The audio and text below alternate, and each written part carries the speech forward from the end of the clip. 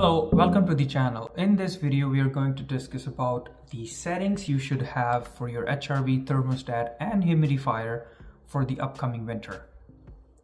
So the first unit that we will discuss is the HRV control panel. Your fan speed can stay at 3 or you can raise to 4, but you don't have to go to the highest because otherwise it gets a little noisy. Then there are the automatic ventilation settings. So this is set to 20 minutes ventilation and 40 minutes standby.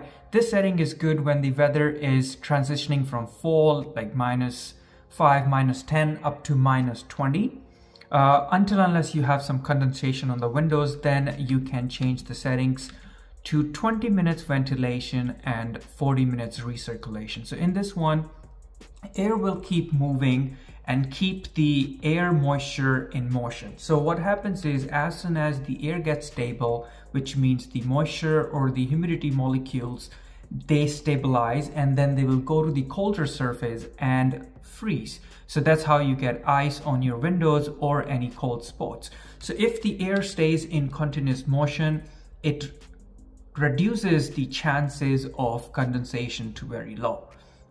And then when the weather is turning, let's say you had -25 or -30 for 2-3 weeks, and then it's going to the warmer side towards 0, the ice that was built up on the windows will be melting. So what that happens is, what it does is it makes the humidity in the house go higher. So you just have to remove that excess moisture. The best way is, as soon as that ice is melting, you can use a paper towel or a rag to wipe it off, and then it removes it. But if it's getting mixed back to the air, then you can use this setting, which is a continuous ventilation. So what this does is it will keep the ventilation continuously going around 24/7 unless you turn it off, and then it will reduce the relative humidity of the house. Then you can also use this dehumidifier setting, which goes by this drop button. So this is the live reading for your relative humidity in the house. So relative humidity is the moisture that's available at a certain temperature. So let's say if this is just an example, if the air is carrying 1 liter of moisture at 15 degrees, when the air goes to -5, it will be only able to carry 500 ml. So that extra 500 ml will be just available for the condensation, which causes that your windows to freeze or mold to come. So that's why you have to keep this in check in the house. So if you see this number here, this is the set dehumidifier setting. So this is set to 36 and the house humidity is 40. So what this system does is it will try to remove the humidity until 36 is reached. So you can use this setting, which is really helpful. The only thing is that when this is running, you will continuously have air coming out of your vents, which can be a little colder or which seems a little colder than the regular hot air coming out. But you know that it's the dehumidifier that's working on that system. So now on your thermostat, you have to change the settings as well. So if you had it on cool or if you had it on off, you can turn it to heat and then it will show you heat here. And then it works the same with most of the thermostats.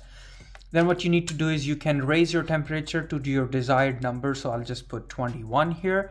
Then the fan can stay on auto because whenever your system needs it, otherwise your HRV system will be using that. So if you don't have HRV, then you might have this vent fan switch by your thermostat. So when you turn it on, it will do the ventilation. The only thing you also need to know that when you run this, it is also connected to your ensuite washroom. So that means it will automatically run your ventilation there as well. So now whenever you need to reduce your humidity in the house or you want to vent your house, you can use this switch as well. You also have to change settings for your humidifier from summers to winter.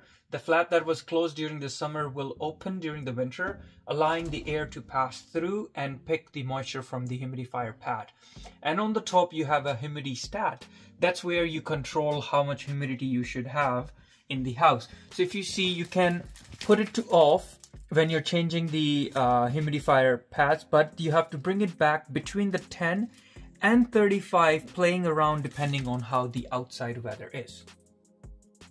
So to explain how much humidity you should have in the house, so I'll put a chart that you can use as a reference. So it compares with the temperature, how much humidity you should have inside the house. One quick tip. So now if you have your humidity set to, let's say, 45, and then your dehumidifier upstairs setting is set to 35, they both will be competing with each other. So this will try to add the moisture as soon as dehumidifier reduces the moisture below 45, and this will try to keep it up to 45. So they both will be fighting with each other. So you have to make sure that whatever setting you set on your dehumidifier, you also have to relate it on your humidity stat. So please subscribe to the channel and follow for more videos. Thank you.